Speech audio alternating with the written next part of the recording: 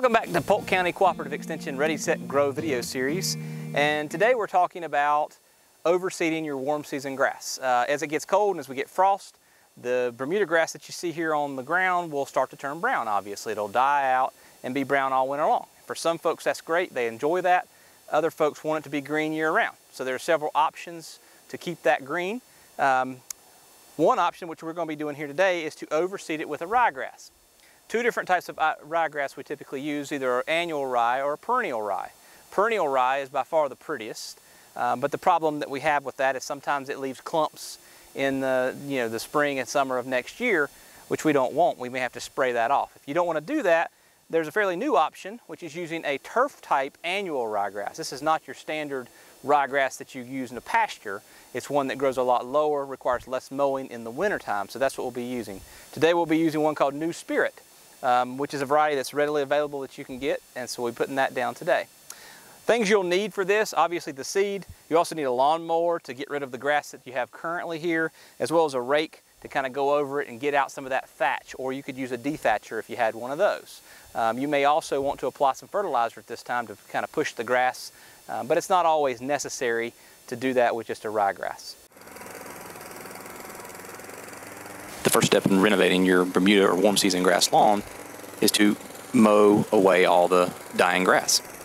So you want to take it down as low as you possibly can get it. With the push mower, it's going to take several passes. With a riding mower, you may be able to do it all at one time. It just depends on the power of your mower, obviously. So bagging it is the best way, otherwise you'll be raking a whole bunch. So I'm going to take 2 passes on here at least. So we'll go over one time, take it down about halfway, and then another time. We will be emptying the bag quite a bit to be able to get all this off. You'd be amazed how much residue is still on this lawn. And we may need to go over a 3rd pass to be able to finalize the cut to make sure we have a good cut.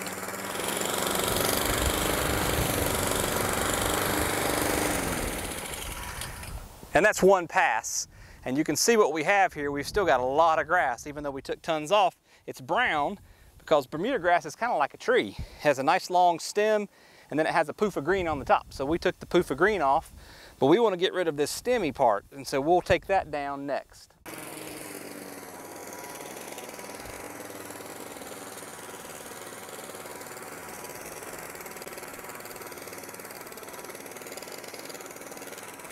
All right, so after 3 passes and going down as far as the mower will take it, we've got this result. So this is great, this will be fine. When you're done, you still have a lot of little grass clippings and thatch down at the bottom. And sometimes that can inhibit germination of your new grass seed. So the best thing you can do is, like I said, run a dethatcher over it, or you could just even use a rake. And this is kind of a little tinny rake, but you can actually pull through it and you'll just pull the grass out and expose some dirt. And so if you expose that soil in there, you'll get much better germination than if you just throw it out on top of this ground right here. Now the other option, if you don't want to do this step and you just want to throw it on top and it lands on the grass, if you have an irrigation system and you water it quite well every day when you're trying to get the seed to germinate, it will germinate even on top of the grass, and the root will go down into the soil at that point. But otherwise, it may sit up there dry and not germinate. This is the grass seed we talked about before. It's called New Spirit. It's a turf type annual ryegrass, which has been around for a little while, but they're fairly new.